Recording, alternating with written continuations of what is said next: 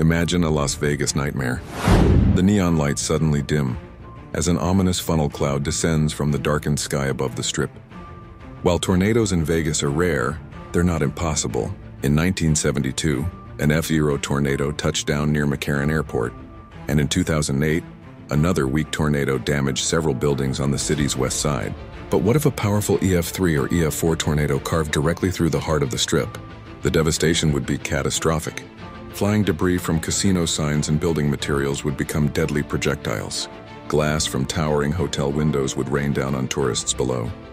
The iconic Bellagio fountains could be transformed into a terrifying water vortex. The immediate impact would paralyze America's playground. Thousands of visitors would be stranded, hotels evacuated, and gaming operations halted. But the long-term effects would be even more severe. Tourism would plummet, devastating the local economy. Insurance claims would soar into the billions, and rebuilding these architectural marvels would take years, forever changing the skyline we know today.